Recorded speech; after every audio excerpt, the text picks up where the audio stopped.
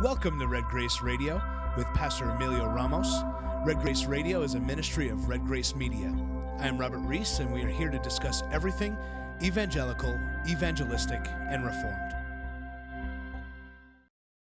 Welcome, everybody, to Red Grace Radio. This is Emilio Ramos, and today we have a special episode of Red Grace Radio. We are going to be interacting with a video that surfaced on the internet and was sent to us concerning Calvinism and VBF Church, especially the two elders, the senior pastor and the teaching pastor. Pastor Ron Vietti is the senior pastor of VBF Church, and teaching pastor Jim Cruz.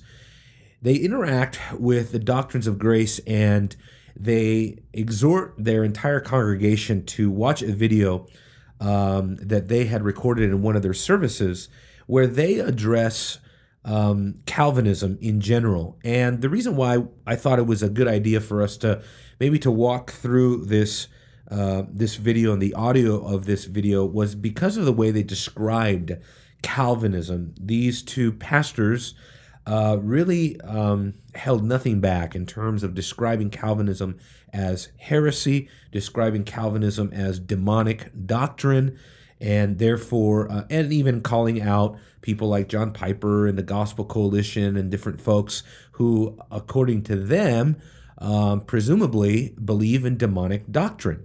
And so we thought it was a good idea to interact with this video because so much of what is said erroneously on this video is what we often hear as Reformed folks and as those that believe in the doctrines of grace. When you talk to your non-Calvinist friends, people from other denominations that Arminian denominations that reject the doctrines of grace, some of these stereotypical misconceptions of Calvinism is what people hold to, and it's kind of remarkable. It's sort of sad because it is very poor scholarship, it's very poor exegesis, and very poor theology. So I thought we would go through this entire video step by step and just kind of listen to what is being said and then respond to it, hopefully in a meaningful way, and maybe even take a couple episodes to take care of this whole videotape. I regard this as a very brazen slander of the Calvinist community because it is a complete misrepresentation of what we believe in the first place. So I thought it was good for us to interact with it. And so let me just, we're going to play the first clip, and then at some point here, I'm just going to break in and begin to comment on it. So let's look at this first clip. Before I pray, I feel like the Apostle Paul tonight in the fact that there was bad doctrine going around the church. People were accusing the Apostle Paul, and they were saying, you know, you're not really an apostle, on and on. And he said, you know, I hate to do what I'm doing, but I'm going to have to boast a little bit. He said, boasting's not even good, but man, you're forcing me to do it.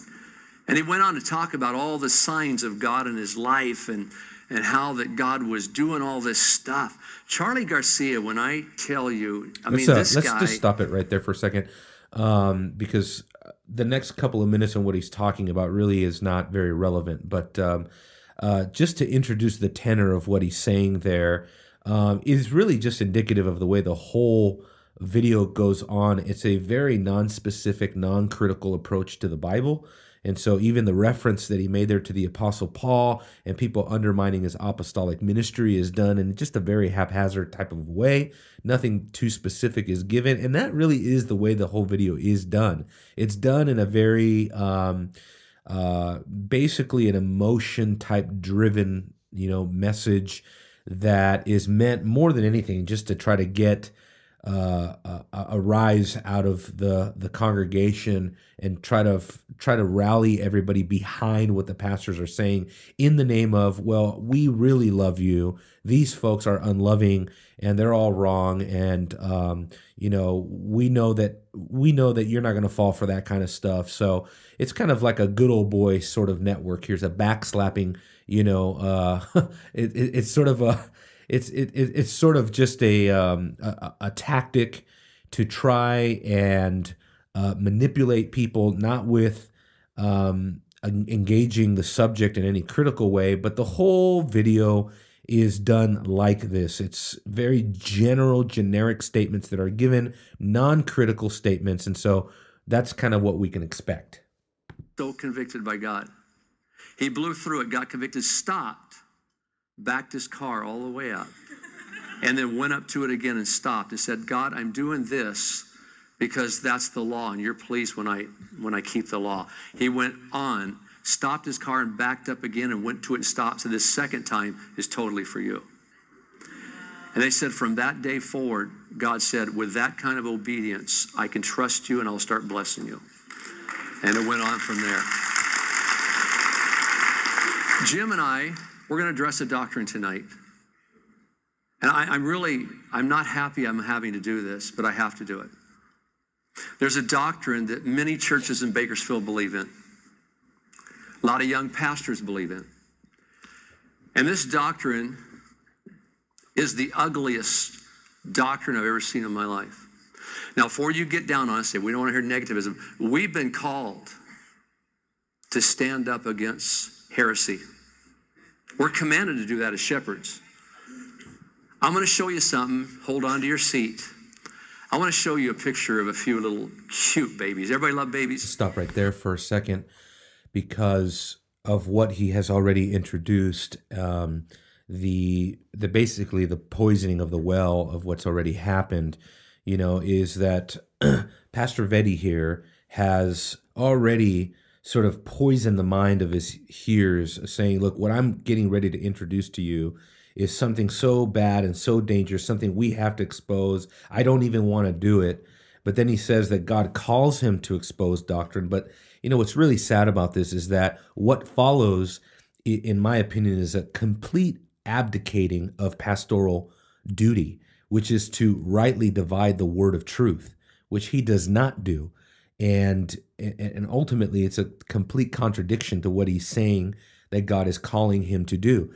But as you can tell, the tenor, the tone, Calvinism is being described as a rank heresy and something that is just dangerous from the pit of hell. The way he's describing it is it's the worst theology that has ever been. So, and then he's going to appeal to the congregation by showing them a series of baby pictures. Take a look at some of these pictures, if you will. Look at there. Who doesn't like baby pictures? Quadruplets.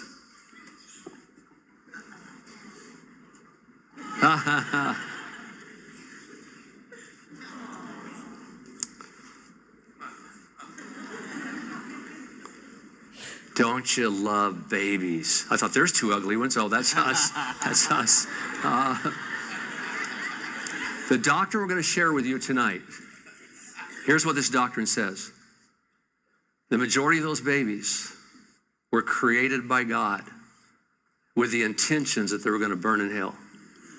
Let's stop right there, because obviously that's that's totally designed. I mean, that is the way that he is crafting his argument, is through an emotional appeal. I mean, who cares what the Bible says? He begins by showing you a picture of a cute baby and then making God out to be a complete monster who would create these cute babies just for the purpose of damning them to hell, And obviously the implication there is that God is responsible for the baby's unbelief. There's no, matter of fact, there's no discussion of that at all. So no articulation whatsoever of what the Bible actually teaches regarding the doctrine of predestination. And, I have news for Pastor Ron Vietti and for Jim Cruz, is that God does not do what he does for the purpose of either damning or saving. He does what he does for the purpose of his glory. And it doesn't surprise me that they don't have a consistent view of who God is and of his sovereignty if they don't have God's glory as the preeminent motive for which God does all things. And so God is first and foremost concerned with his glory, which of course is something that these gentlemen are unwilling to accept. And they are unwilling to embrace the teaching of Scripture that teaches that God has vessels for honor, vessels for dishonor, that we have no right to question the potter, what he does with the clay. There's no discussion of that at all. The discussion is just it's a fear-mongering discussion. It's an attempt to try to paint God as this evil monster by misrepresenting the doctrine of election. And throughout the video, you're going to hear kind of a contradiction here, because they make it sound like the vast majority of people were created to be damned, and then they want to accuse Calvinists of believing that just a very slight few people are going to be saved. Which of course is not the Calvinist position. We believe that an innumerable amount of people are going to be in heaven.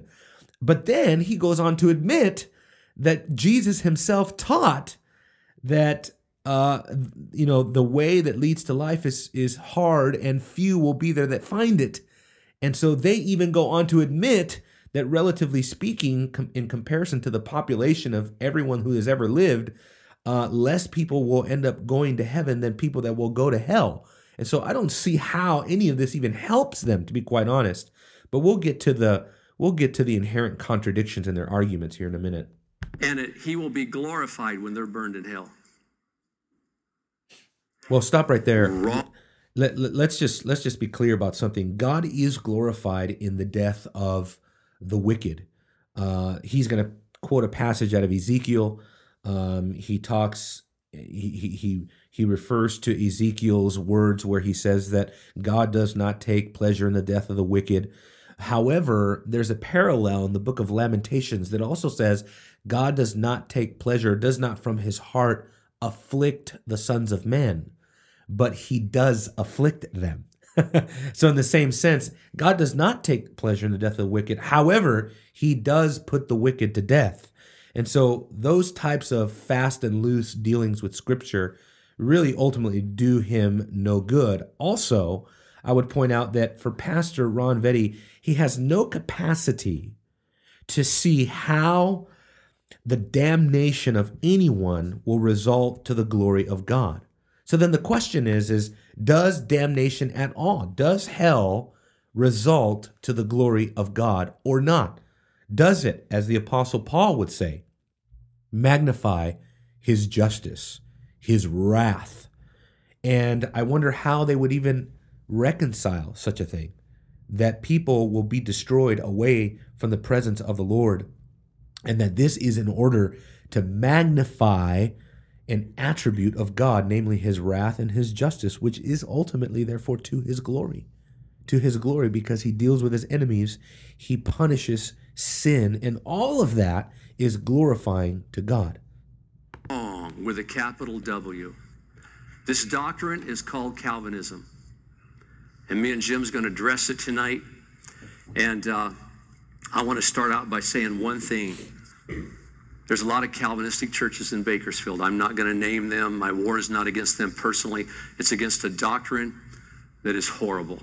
Well, their doctrine states. Let's just consider the merit of what he just said there, right? If Calvinism is as evil, to use his words, as demonic, to use his words, as rank heresy, or as heresy, I forgot exactly how he put it, but he uses the word heresy. If it is, in fact, as evil as he claims, and yet he doesn't care enough about his people to tell them the names of the churches in the area, that they may not be aware in terms of who is teaching this damnable heresy. I mean, if you put it in the level of damnable heresy, demonic doctrine, then what you're saying is that the Calvinist church down the street is equivalent to the Jehovah's Witness church down the street, or the Kingdom Hall, or the Mormon ward. Certainly you would tell your people about the Mormon ward down the street, and you would identify it and tell them where it is and what they teach. So this is gross inconsistency here on the part of Ron Vietti, because on the one hand, he's warning his people of this of this heinous evil, this doctrinal danger, and yet he's completely unwilling to identify where the problem is. What kind of a shepherd tells the people there is such a grave danger around the corner that it will damn you if you believe in that, but I won't tell you what it is specifically? I mean, to me, it is just a complete dereliction of duty in a very ironical type of way, because that's what he claims Calvinism is, but yet he doesn't follow through with what a shepherd should do with heresy. So it's just kind of a walking contradiction here. It's basically, and it's their dirty little secret they don't want everybody to know. Because the Bible says the road is broad that leads to destruction, and the road to life is narrow and few find it. We know the Bible teaches that compared to the percentage of people on the earth, very few are going to be saved.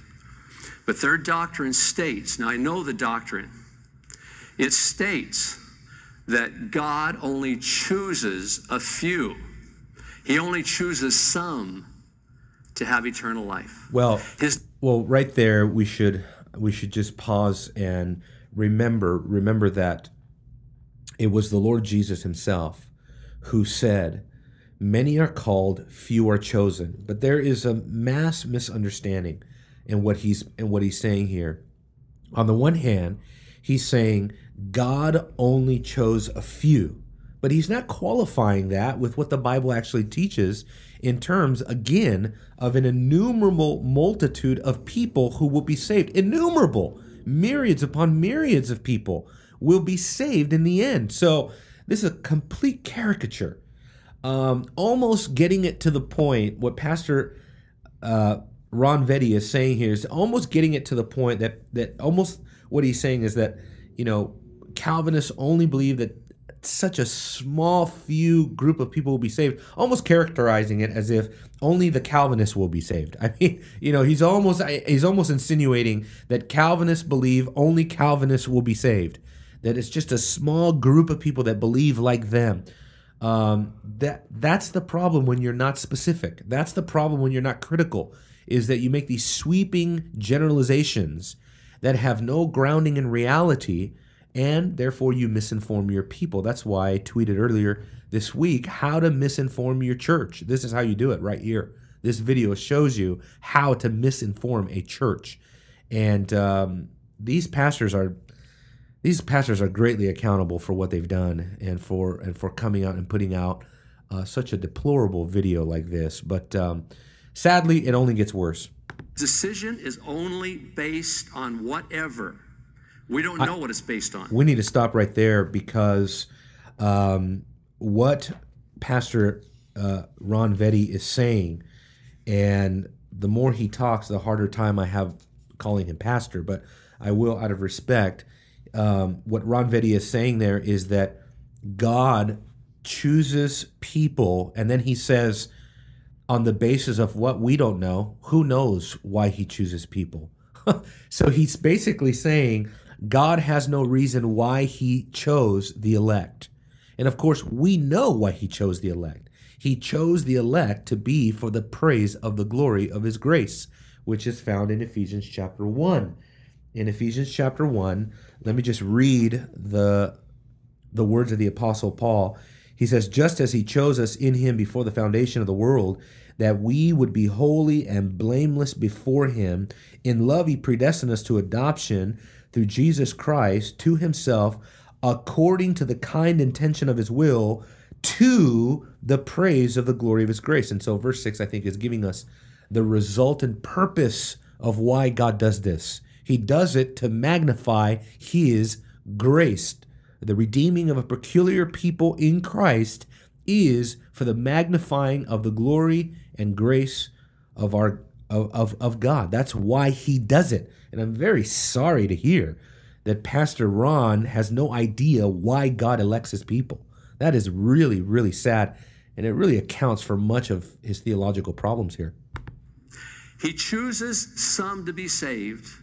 He chooses others to be born with the intention that they will suffer in hell forever and ever, and God is glorified in that suffering.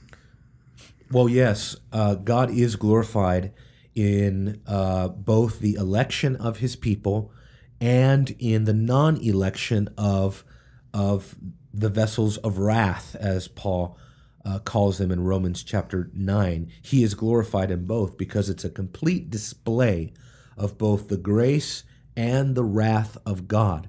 This gets to a kind of a deeper issue, even in our culture, in our evangelical culture even.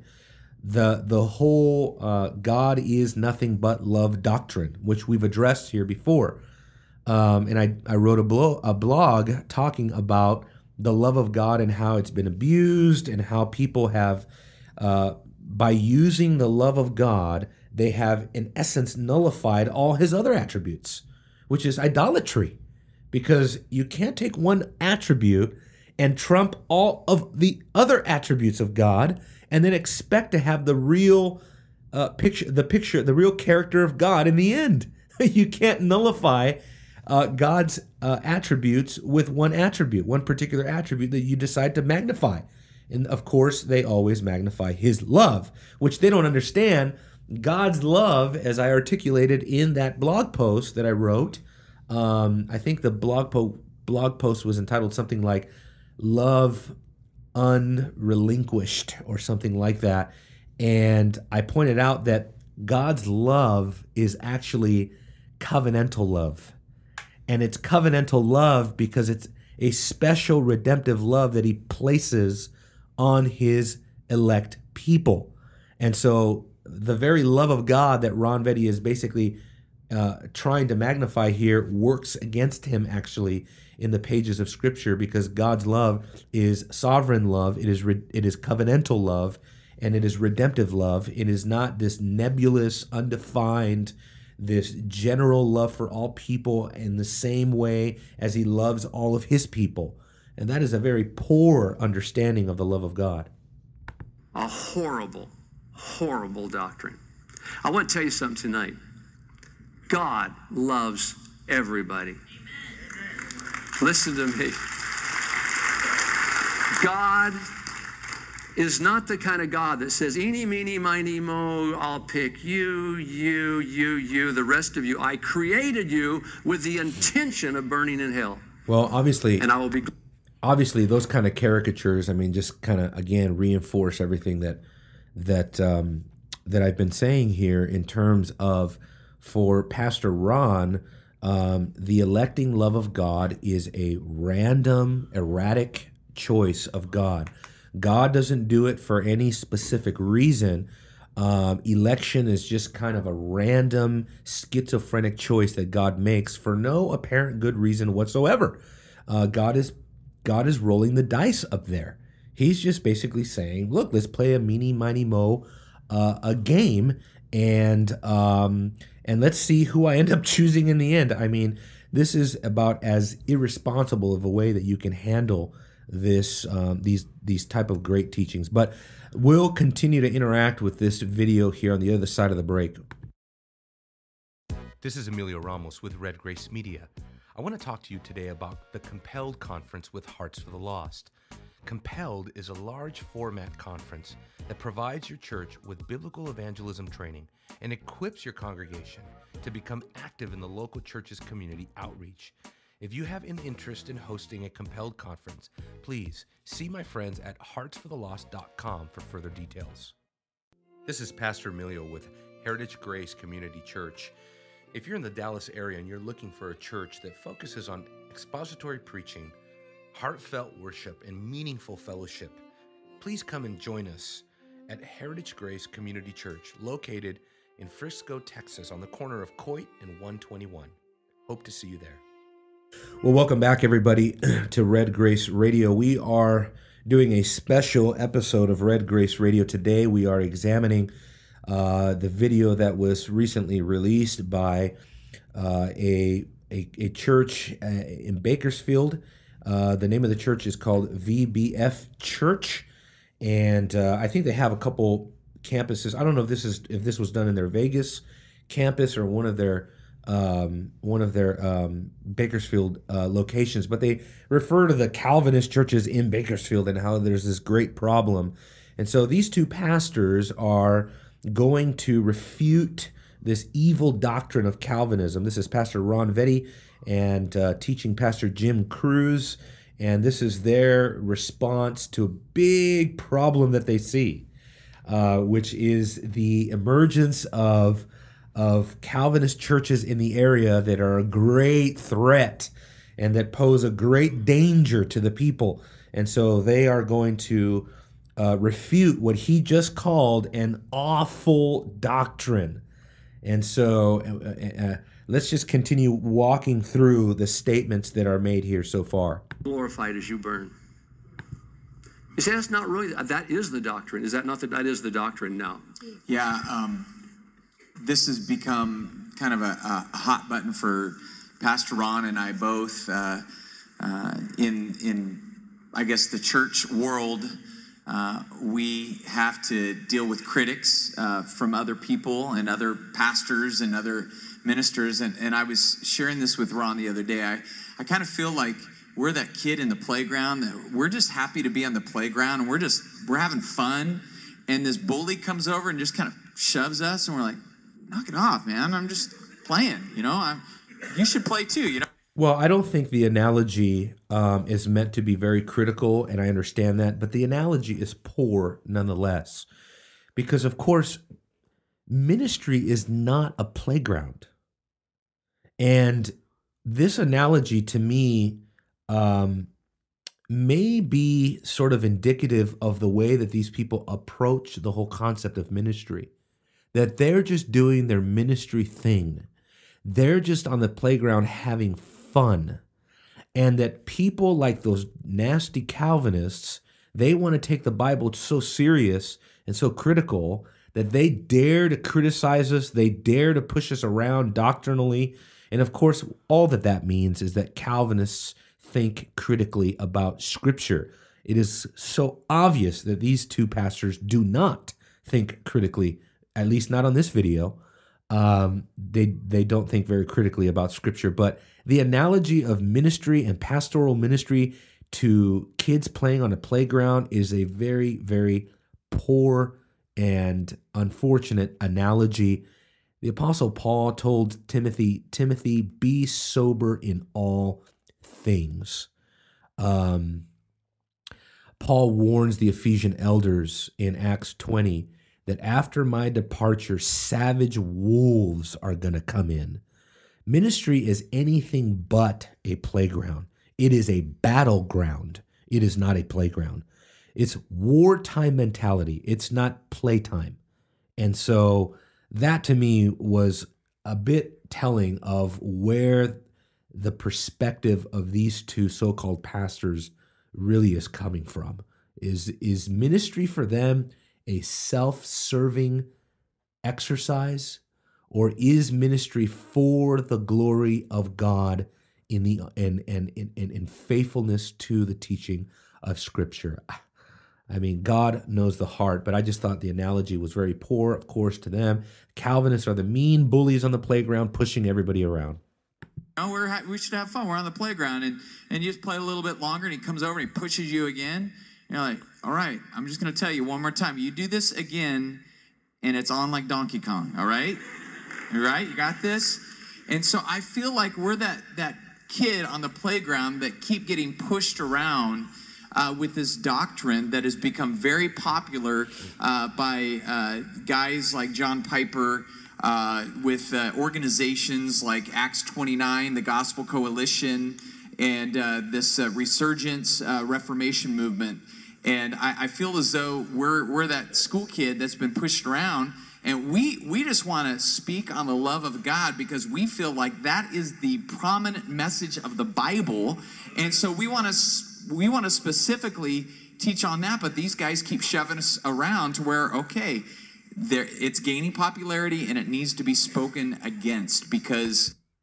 Well, I mean, right there, he espouses this love hermeneutic that I'm talking about, which is so detrimental to anybody doing exegesis and doing biblical exposition and biblical study at all. It's detrimental to a church to say that the prime hermeneutic or the prime teaching of Scripture, what he has adopted basically is a reductionistic approach to the Bible, which is actually a liberal hermeneutic of the Bible, to try to reduce the Bible down to just one simple message, one simple metaphor, even one word, one idea: love. The whole Bible from cover to cover, love, and that's it. That's all you need to know. And so that's the way that they would train and teach their people. The most important thing, man, is that you know love, and that's it. Nothing else matters.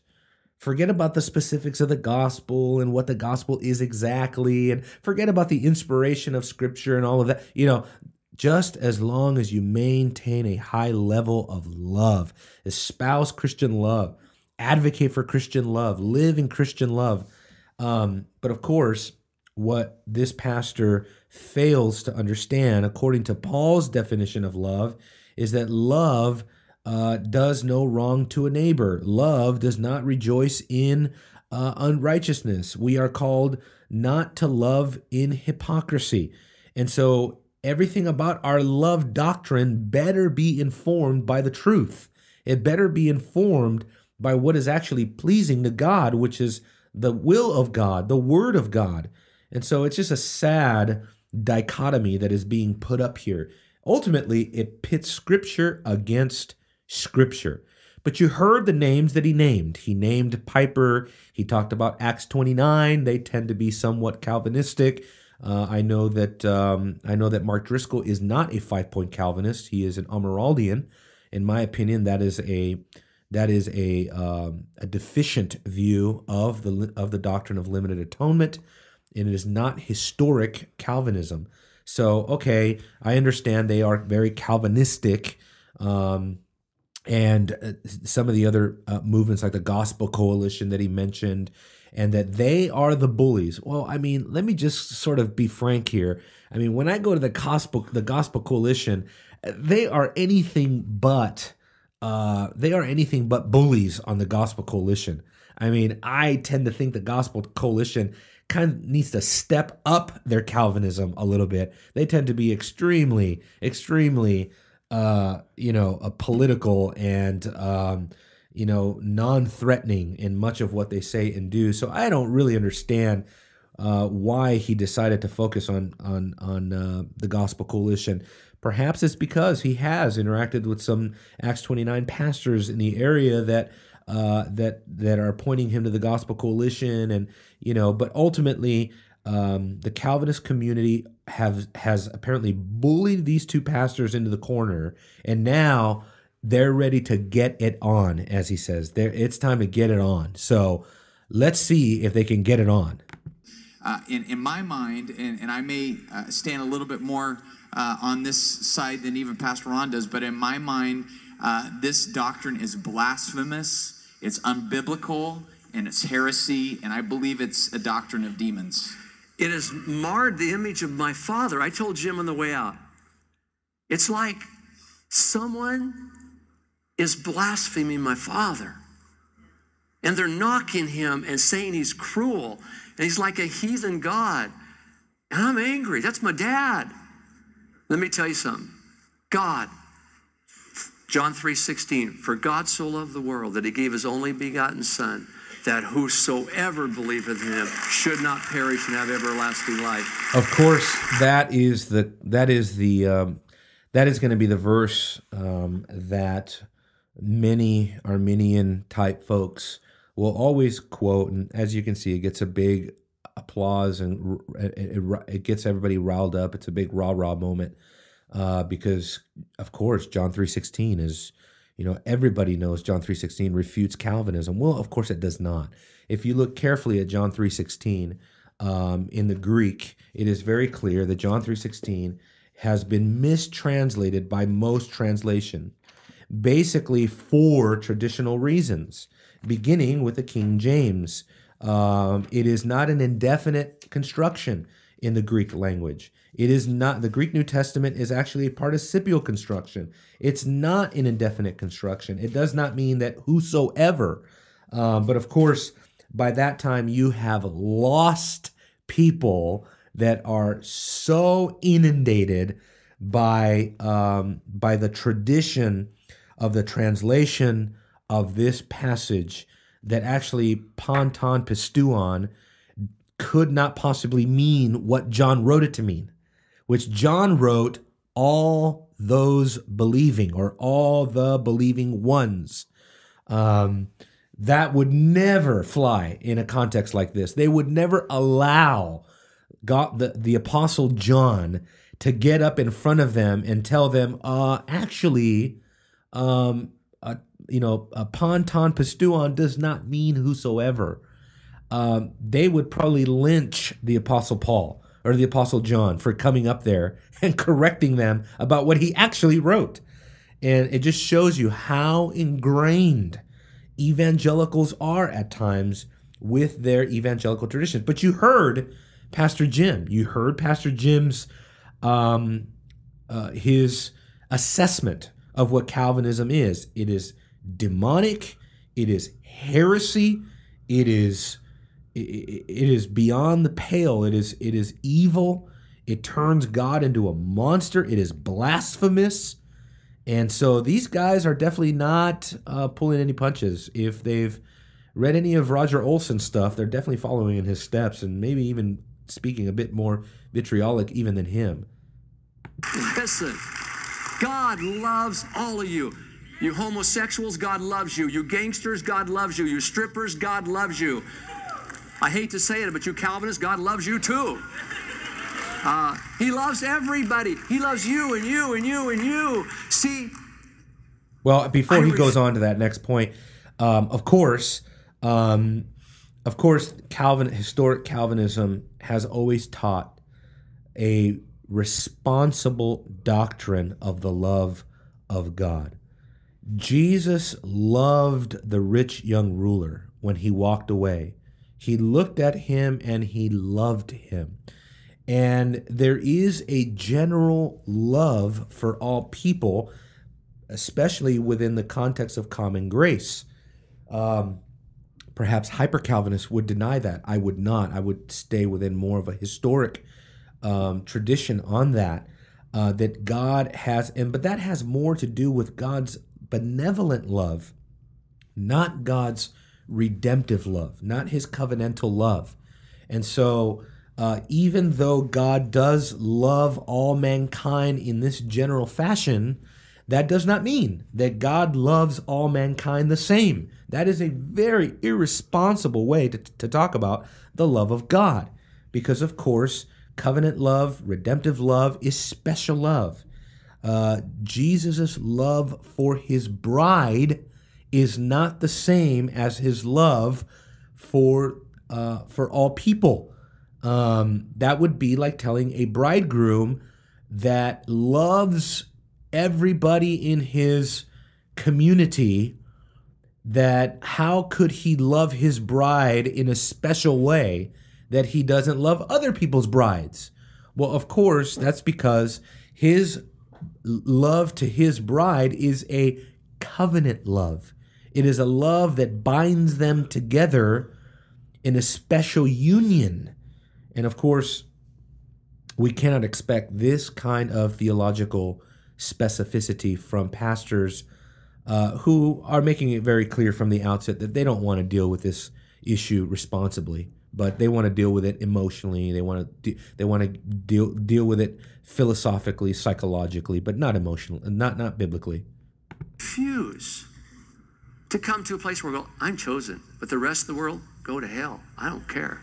This is actually going to begin to get into another major misunderstanding from both of these so-called pastors, and that is that elect people, number one, those who have assurance of their election, seemingly, according to these folks, have assurance of people's non-election.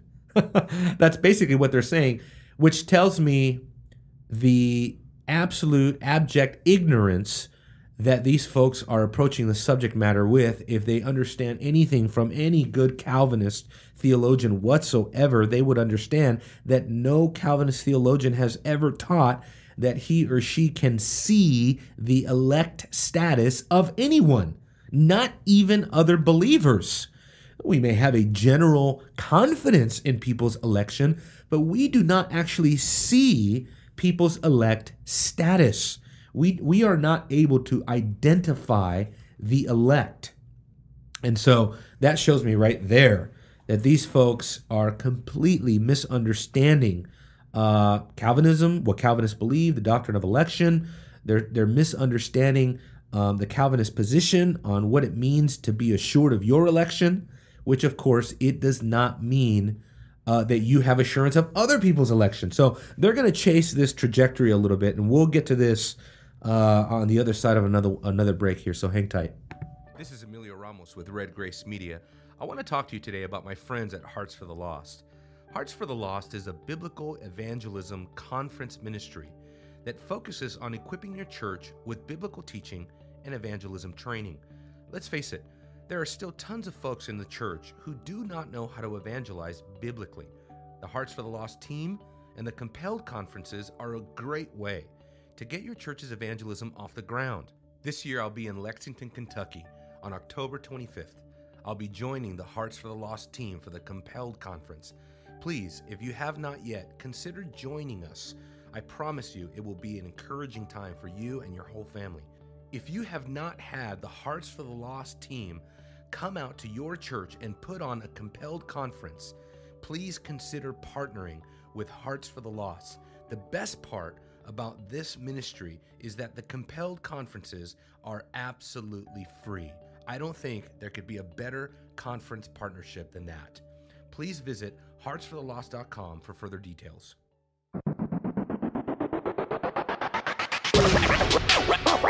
Wrath and grace. Wrath and grace.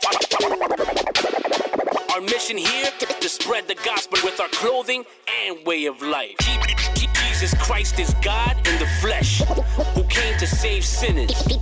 He died on the cross and rose 3 days later, defeating death for those who would turn from their sins and trust in Him. Our desire, God will use wrath and grace as a tool to save the lost. Our hope, bring glory to God, man. What you think? Or something else? Man, I don't know. The scriptures say we are not to be ashamed of His message. And what better way than to use our clothing as the way to witness? Now you can preach the gospel and wear it too. Stop by wrathandgrace.com and join the movement. It's all wrath and grace, this we know as Christians, and this business is consistent with the whole of Scripture. Well, welcome back, everybody. We are engaging this video that came out of VBF Church with pastors Ron Vietti and Jim Cruz. These folks are claiming to expose Calvinism for what it really is, and in doing so, they have given quite a reprehensible misrepresentation of Calvinism and what it teaches, and complete characterizing Calvinism as a heretical doctrine, damnable, blasphemous, and it's really amazing to see the language that's being used here, especially with such an erroneous presentation of the doctrines of grace and the Calvinist tradition. But let's continue looking at this next statement by Pastor Ron, because they're going to begin to talk about the fact that elect people apparently can tell who non-elect people are. So let's listen to this next clip. Message from Rod Jones that comes here and speaks, and he says, Ron, to support what you're doing tonight, I was meeting with 20 pastors a while back, and we were talking about evangelism. And the one guy from a certain denomination says, my church says evangelism is a waste of time because God already knows who's going to be saved and who isn't. So we don't evangelize. Well, right there, I mean, again, we already know, God already knows who's going to be saved, and therefore we don't evangelize. And so he, kind of a different subject here, but another occasion to misrepresent what Calvinism teaches. Of course, God knows who already is going to be saved, because God has already ordained who's going to be saved, and God has chosen those whom He will save.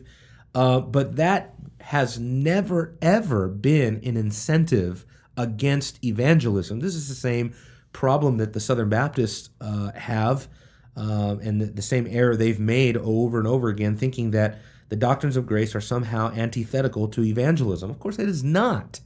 And actually point much of this out in my book, Convert from Adam to Christ. I talk about the gospel, and I talk about Paul's understanding of the gospel, and how the Apostle Paul, even though he understood election, it never caused him to shy away from the task of evangelism. As a matter of fact, I would argue that the Apostle Paul used election as an incentive for evangelism, precisely because he knew that there were people who were elect.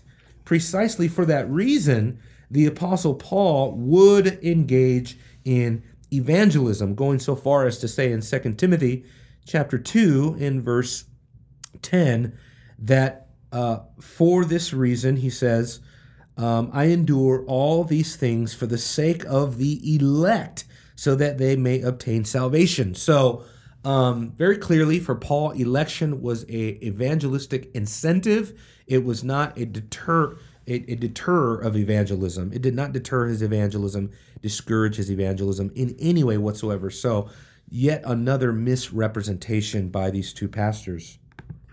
Did you understand that this doctrine that God has already chosen, he's already chosen the people are going to be saved, and it's a minority.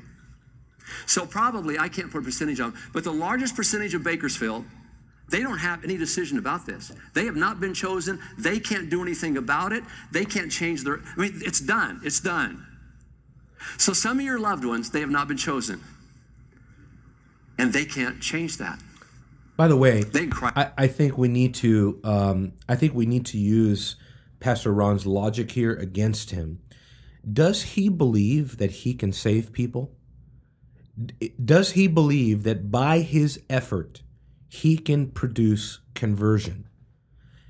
It sounds like he believes the opposite of what Calvinism teaches, at least his misunderstanding of what Calvinism teaches, that because God has an elect people, then we should not evangelize anybody because they've already been chosen. So he just doesn't understand that God ordains the ends as well as the means to the ends. So God ordains the evangelistic cause, the evangelistic means that will bring about his sovereign end, the election and the salvation of his elect people.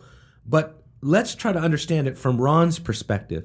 Okay, if people are not elect, if people are not predestined, then that means that it's up to us to save people. It's up to us to make them chosen people.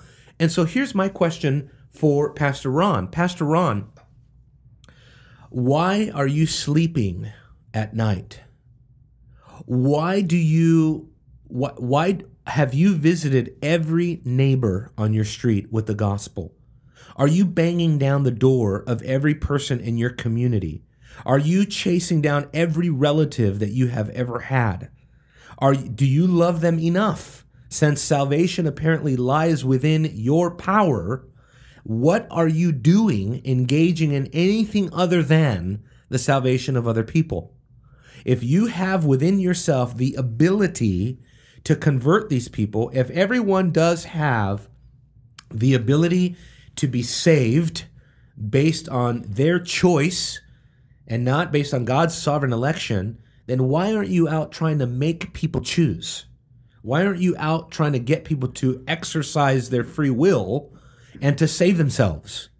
You see, this is kind of a double-edged sword. It runs both ways.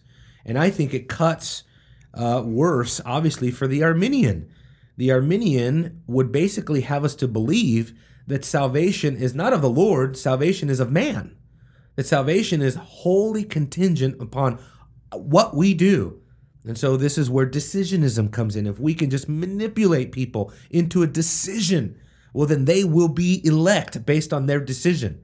Because remember, in Arminianism, God's election is contingent upon man's choice. So man chooses, and then God chooses him.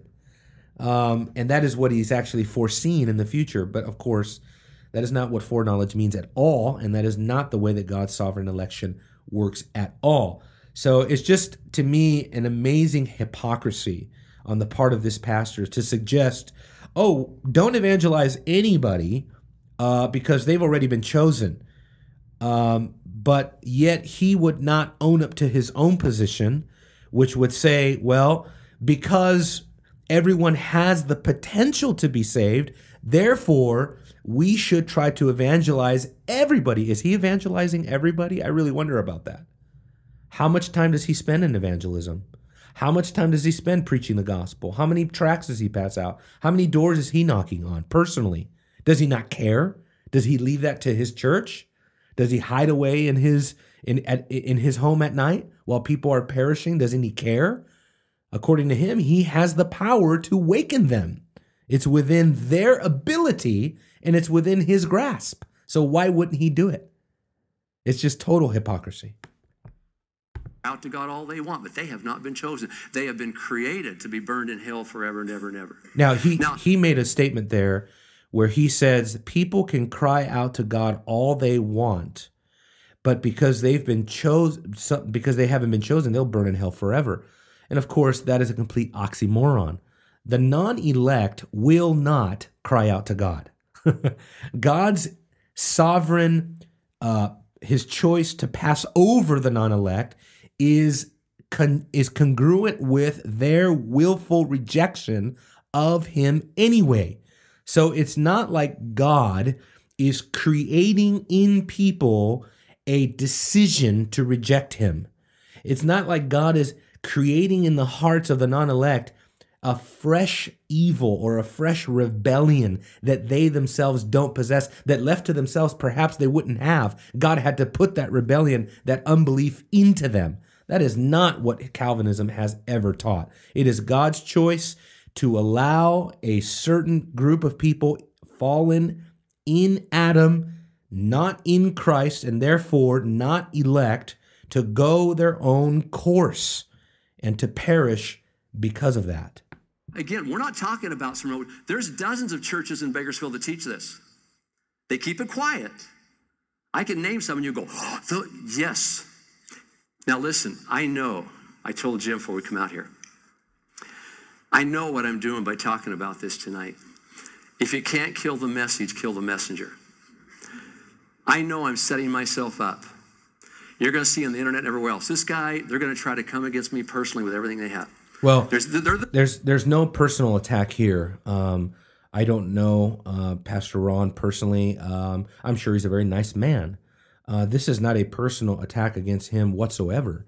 This is an objective analysis of the statements that he has made regarding my faith. And so this is of course, here Pastor Ron sort of victimizing himself a little bit. It's like, oh, just be ready for the haters to come out of the woodwork and begin to throw stones at me, et cetera, et cetera. But Pastor Ron, let me just say this. For you to put out such an irresponsible misrepresentation of such a historic doctrinal position, and to call people out by name, people like John Piper, the Gospel Coalition, these folks, with whom I agree in terms of Calvinism, what did you expect would happen if you were coming out in public now, putting this on the internet and on video for all to see? What did you expect to happen? So this is something that obviously you have done without a responsible thought process of what would be the repercussions of you doing something like this. And now, of course, you have to face the consequences of what you've done, which is to misrepresent an entire section of the body of Christ in a very ungodly fashion, because you are slandering people of believing things that we do not believe.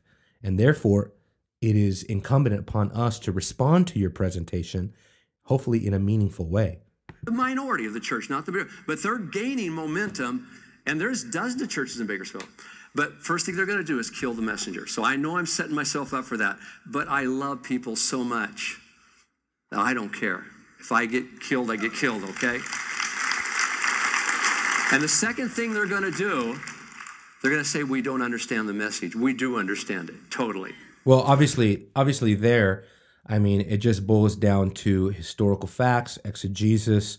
It just boils down to the theological historicity of Calvinism, which history obviously would refute everything that these two men here are espousing about Calvinism.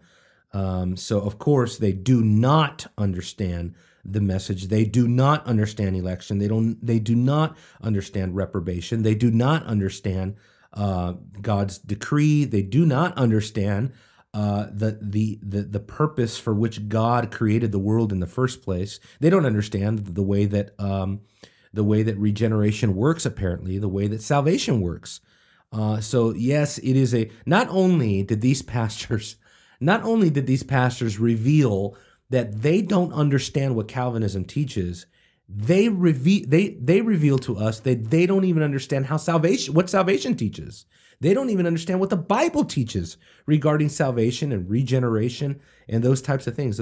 Those kinds of things we will engage in as we continue to interact with this video. Let's just get a couple more clips in. So I know that's going to happen. Now, here's what you do. If you have people that are trying to get you to go to another church, or you even visit another church, ask them one thing, because they'll have to answer this. Do you believe in divine election the way John Calvin believed in it? I want to say it again for you. You ask other Christians and you ask them, do you believe in divine election the way John Calvin believed in it? It's a yes or no question. But they won't answer with a yes. They'll go, well, what we mean, that's what they'll, once they say that, conversation's over. Okay, so the conversation is not over because many Calvinists, like myself, would say, yes, of course I believe in election the way that John Calvin believed in it. Of course I do. Maybe with a few exceptions. I mean, you can take our theologians from every tradition. Not every theologian believes every particular of every other theologian. But in a general way, yes, in a general consensus, I do agree with Calvin's understanding of election. I would say to somebody from his church, if they were to ask me that question, is first, why don't you tell me what Calvin believed about election? If you can tell me what Calvin believed about election, then I will tell you whether or not I agree with what Calvin said, at least what's in your mind as far as what he said. You see, this is about as pathetic of discipleship as I have ever seen in my life. These men need to be ashamed of themselves for doing this video, for setting their church members up. I'm not even sure if they have members, but for setting up their congregation, sending them out with that type of pathetic tactic of doctrinal examination of somebody's where they're at. I mean, who does that?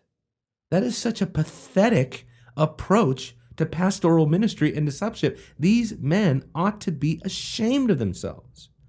The Bible teaches very plainly that we are to equip the saints for the work of the ministry. There's no equipping going on here.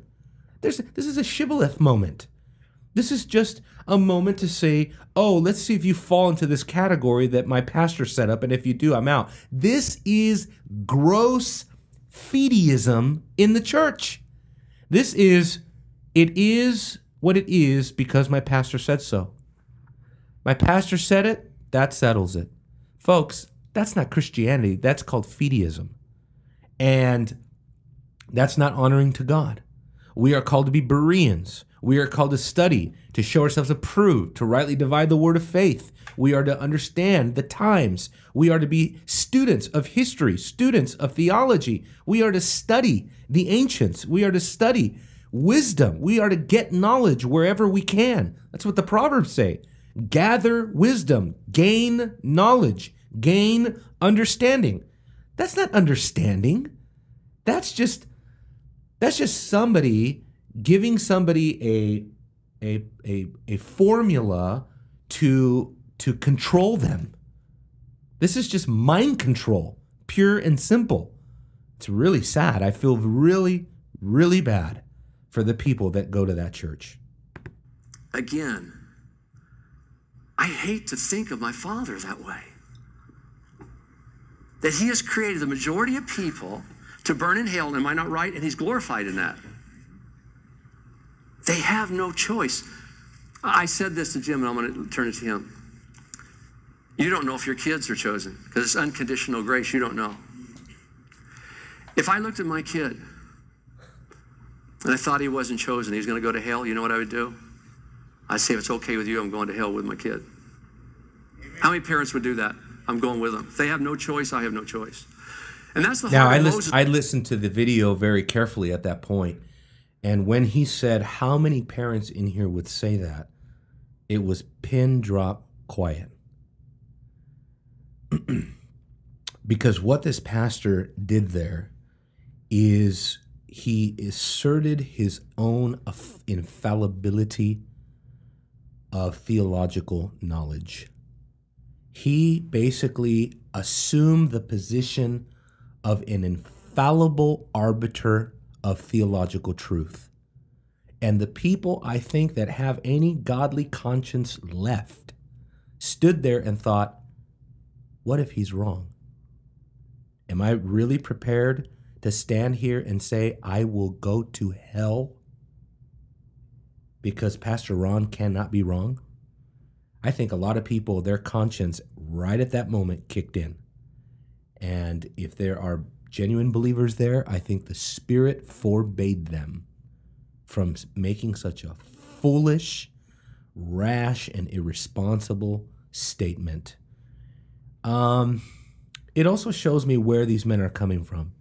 This is not an exercise in theology, you guys. This is an exercise in pure emotional vomiting. These men are simply emotionally exasperated. They have no theological aptitude to deal with these issues. And so they're dealing with it in the only possible way that they know how, not exegetically. Matter of fact, Pastor Ron is going to go on to define what he believes the word exegesis means. And by then, we will all know, no wonder you're in the position where you're at.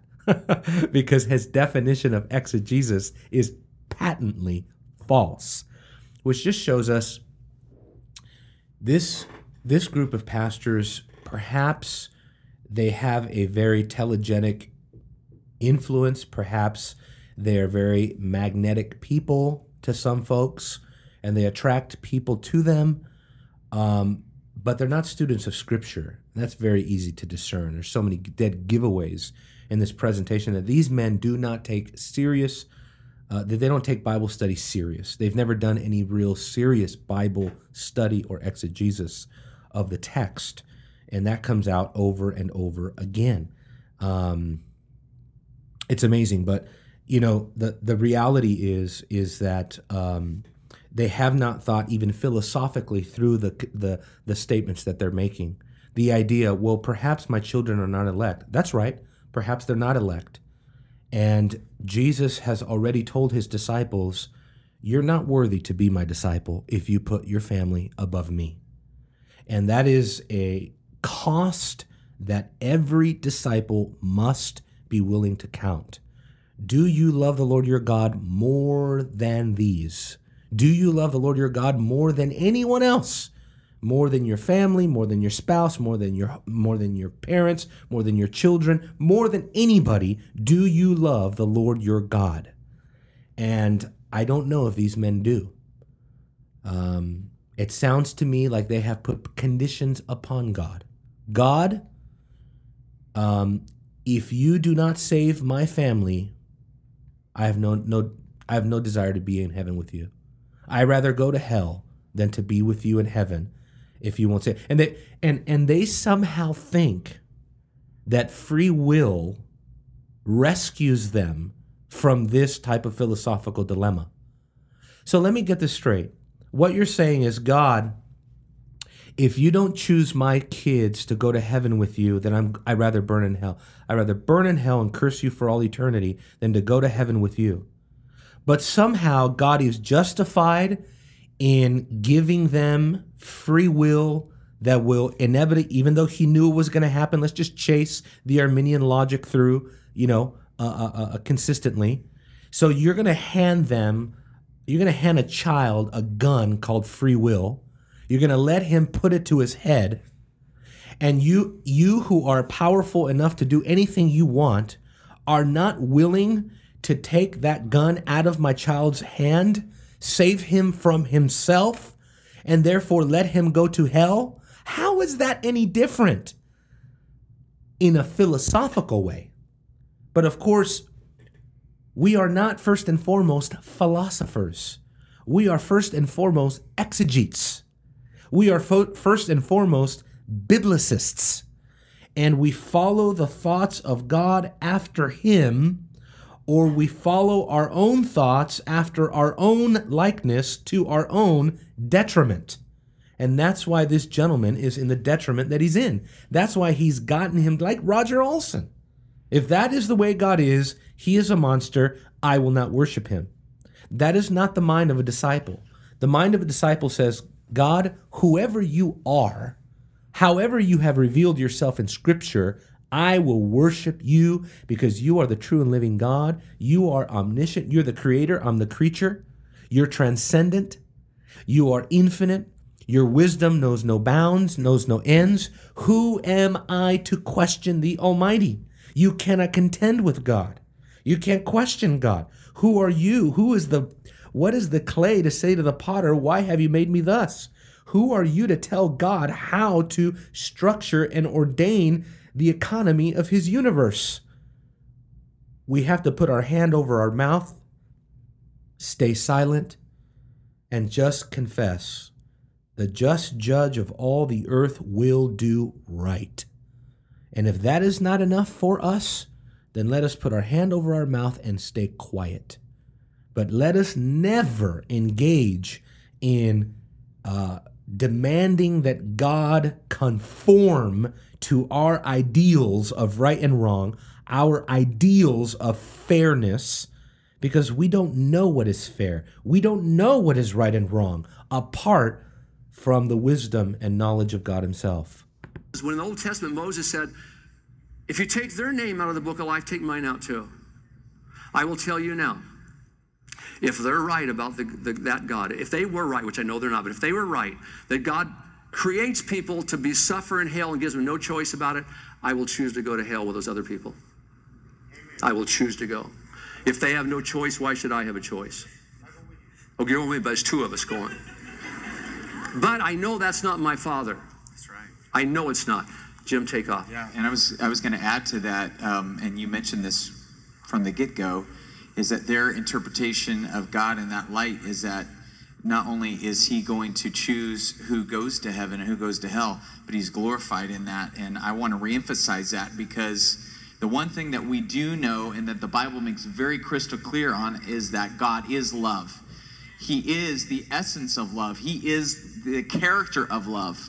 And 1 John spells that out for us. So everything that we view of God has to stem from that idea that he is love.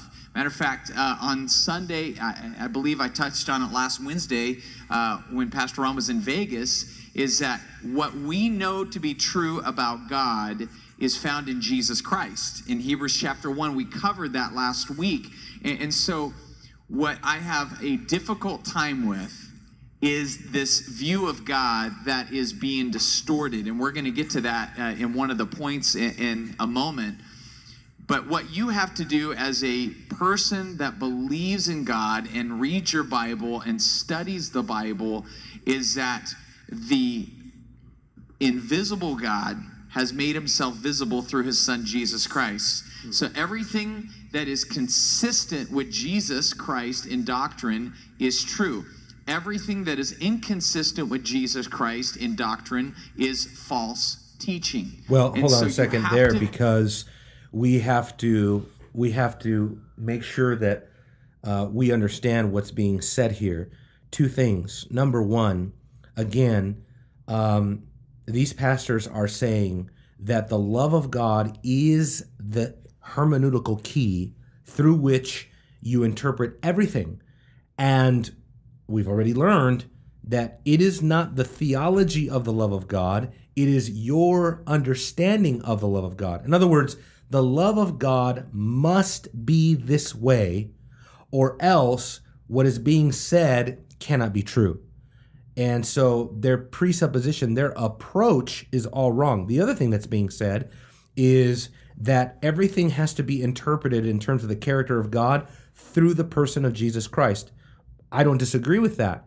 Jesus is the embodiment of deity. In Christ, we see the Father. In Christ, like Jesus said, we have a perfect representation of the Father. When he tells Philip, you've known me for so long, have you not known the Father? Of course, Jesus is a perfect reflection of God, all that it means to be God. But we'll touch on more of those issues right after this break. This is Emilio Ramos with Red Grace Media. I want to talk to you today about the Compelled Conference with Hearts for the Lost. Compelled is a large format conference that provides your church with biblical evangelism training and equips your congregation to become active in the local church's community outreach. If you have an interest in hosting a Compelled Conference, please see my friends at heartsforthelost.com for further details. This is Emilio Ramos with Heritage Grace Community Church in Frisco, Texas. If you're looking for a church in the Dallas area that focuses on expositional preaching, heartfelt worship, and meaningful fellowship, please visit us at heritagegrace.com. We hope that you consider joining us for Sunday worship. Our corporate worship starts at 2:30. We also have Sunday schools at 1:30. Please, if you're in the area, consider joining us this Sunday. Hope to see you there. Well, welcome back, everybody. We've been interacting with a video that was put out by VBF Church, a Bakersfield church with satellite campuses all over the place, I think in Vegas as well. Also, this video that's come out is a video that was compiled by two pastors from VBF, and that is Ron Vietti and Jim Cruz. We have been very disappointed, of course, in what they've put out because it has been a complete misrepresentation of the doctrines of grace, of what historic Calvinism teaches. And so we've been interacting a little bit with it here. You know, there are far better voices on this issue. Even if you don't agree with Calvinism, there are far better voices that you could be listening to, obviously, in regards to there's serious scholarship out there. There are people that are actually a bit more respectable than this. Obviously, Roger Olson would be one who is an arch enemy of the Reformed faith, but who at least engages things on a more meaningful level and doesn't caricature everything that he says, at least. So, but anyway, we have been interacting with this video because it was put out in public and for the congregation to see, and they have called out certain people in the Reformed faith. John Piper, the Gospel Coalition, the Acts 29 movement, somewhat reformed Acts 29 movement, but it is ultimately an indictment against historic Calvinism. And it is ultimately a slander fest. This is what it is.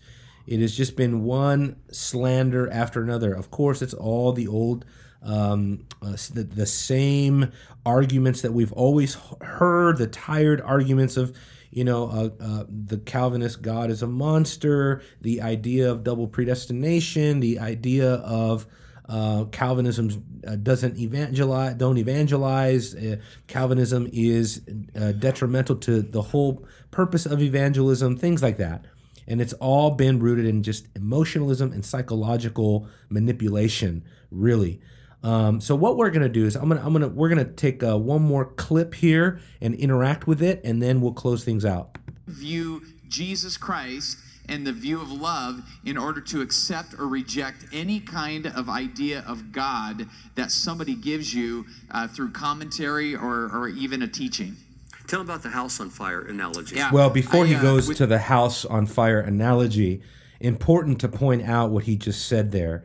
Basically, what he is saying is that the hermeneutics that he is instructing his people to embrace is basically the picture of Jesus that we have given you.